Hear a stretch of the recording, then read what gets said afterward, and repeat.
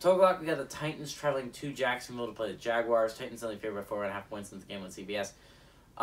Titans coming off a heartbreaker from last week, right? You have sure you lose AJ Brown and Julio Jones, but still not a game you should lose against the New York Jets. Like, honestly, come on, guys. I'm so sorry, I'm exhausted.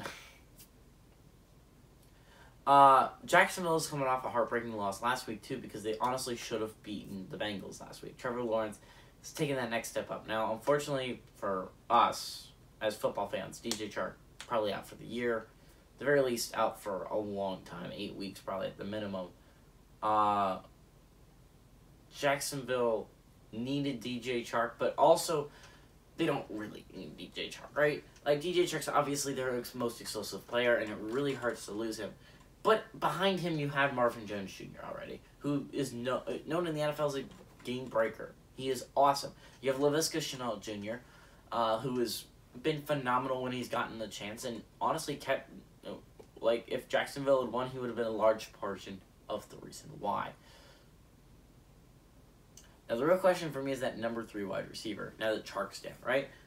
I think it should be Agnew, right? I don't know if I'm the only one who thinks this. Like, Agnew has been a receiver in this league for many years. He has been solid. For God's sakes, with Jacksonville this year, he had a 109-yard kick, a kick that he returned for a touchdown. It's, like, insane. The man has insane speed, and yet for some reason they're putting in Tavon Austin in front of him, and it makes no sense. He is nowhere near an explosive player.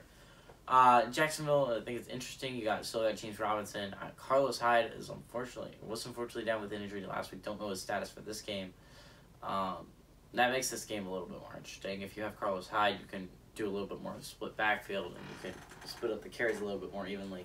But if not, you're going to have to go with James Robinson all the time because there's just not a running back on that team outside of Robinson that can really handle it.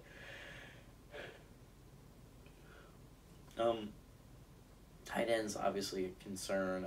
Dan Arnold's not bad. Wait, actually, Dan Arnold's a different team, I think. Wait, is it? No. Yes. Yes, I think Dan Arnold... Wait, Dan Arnold is a Jacksonville Jaguar, I'm pretty sure. But he's 100% a talented player. He's definitely gotten more used to this offense, which makes me think that they have a better chance of using him more this week. I think this is Jacksonville's game to win. I think Jacksonville gets it at home.